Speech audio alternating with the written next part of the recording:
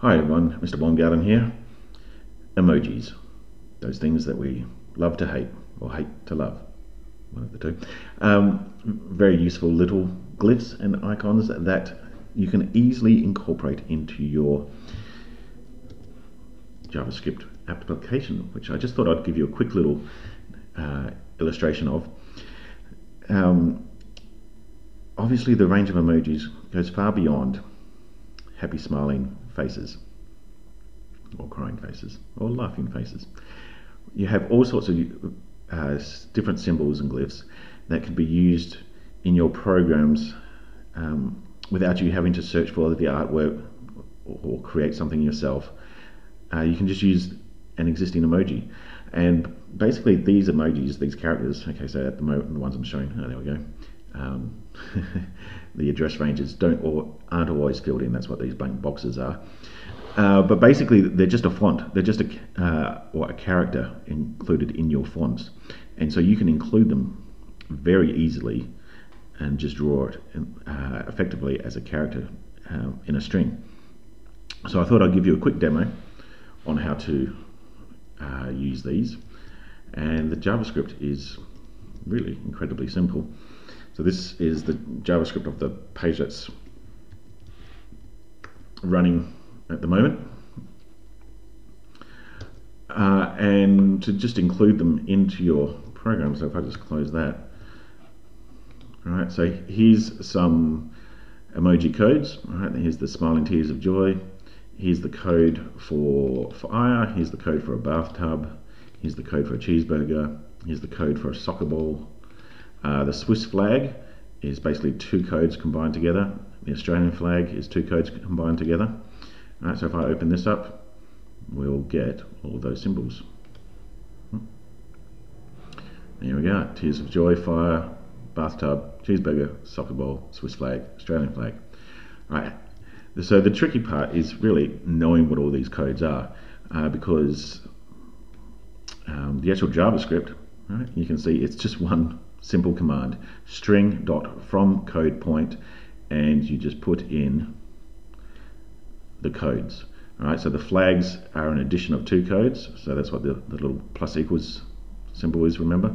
So really that looks like this. If I convert it into one line, alright, the Swiss flag is basically those two commands working together. Whereas tears for joy, fire, the bathtub, the cheeseburger and the soccer ball only need one command each. The flags ones tend to need two commands, and there's a whole bunch of others that also need two commands. So how do you find them all? Okay, Emojipedia, just search for what you're looking for. And they've got all the categories here as well. Okay, so for instance, if I go to flags, okay, here's all the country flags. So let's go for Ireland. Okay, the flag for Ireland. If I scroll past, okay, it shows you what it looks like on the various systems. But here, code points. These are the codes that you need. So 1F, 1EE, 1F, 1EA. Right, so if I add that to here, let's just copy and paste this line.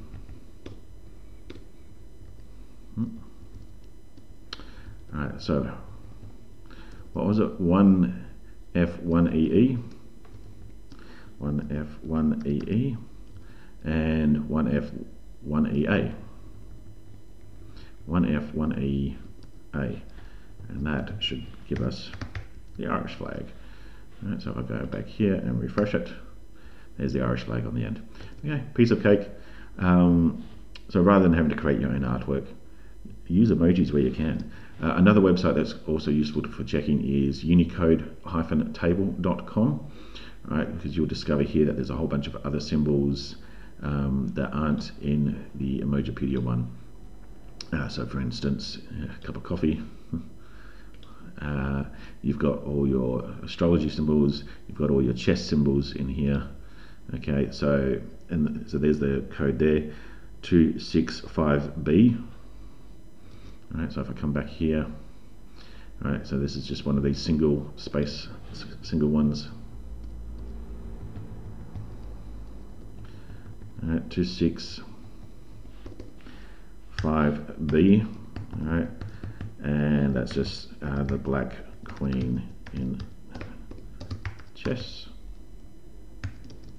Right, and if I refresh that, there's my black queen. Okay, so just so between these two websites you can find all the symbols that you're looking for. So hopefully that makes things easier. You don't have to draw everything from scratch. You can just use a font character. Alright, this has been Mr. Baumgarten. Thanks for watching.